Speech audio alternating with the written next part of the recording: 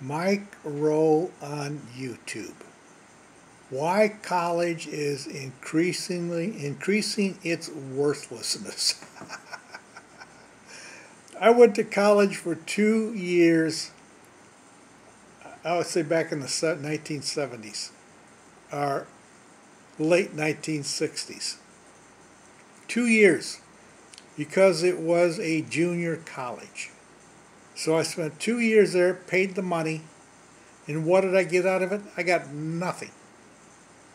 I studied a bunch of subjects that were useless.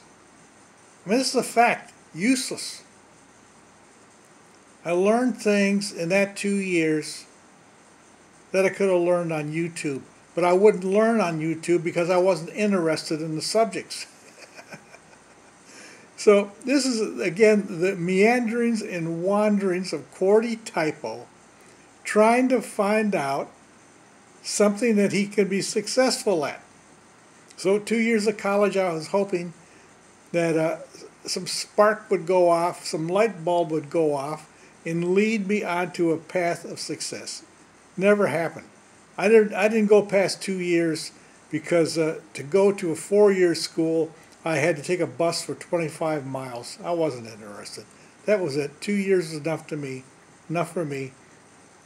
And to find out everything I studied was worthless. I didn't need it. I didn't use it. It was just something to occupy time and pay money for classes and books.